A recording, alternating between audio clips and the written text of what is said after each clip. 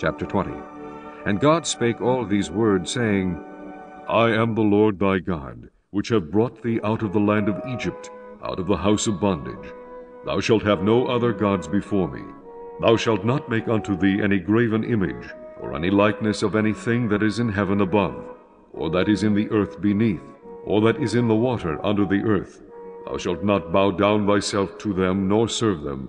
For I, the Lord thy God, am a jealous God, visiting the iniquity of the fathers upon the children, unto the third and fourth generation of them that hate me, and shewing mercy unto thousands of them that love me, and keep my commandments.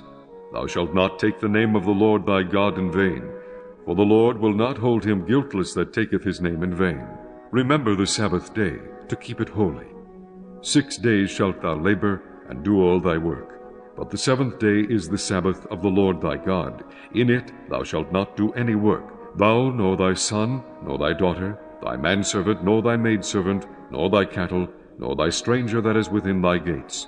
For in 6 days the Lord made heaven and earth, the sea, and all that in them is, and rested the seventh day.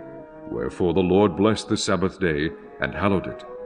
Honor thy father and thy mother, that thy days may be long upon the land which the Lord thy God giveth thee. Thou shalt not kill. Thou shalt not commit adultery. Thou shalt not steal. Thou shalt not bear false witness against thy neighbor. Thou shalt not covet thy neighbor's house. Thou shalt not covet thy neighbor's wife, nor his manservant, nor his maidservant, nor his ox, nor his ass, nor anything that is thy neighbor's. And all the people saw the thunderings, and the lightnings, and the noise of the trumpet, and the mountain smoking. And when the people saw it, they removed, and stood afar off. And they said unto Moses, Speak thou with us, and we will hear. But let not God speak with us, lest we die. And Moses said unto the people, Fear not, for God is come to prove you, and that his fear may be before your faces, that ye sin not. And the people stood afar off, and Moses drew near unto the thick darkness where God was. And the Lord said unto Moses, Thus thou shalt say unto the children of Israel, Ye have seen that I have talked with you from heaven. Ye shall not make with me gods of silver, neither shall ye make unto you gods of gold. An altar of earth thou shalt make unto me, and shalt sacrifice thereon thy burnt offerings, and thy peace offerings, thy sheep and thine oxen.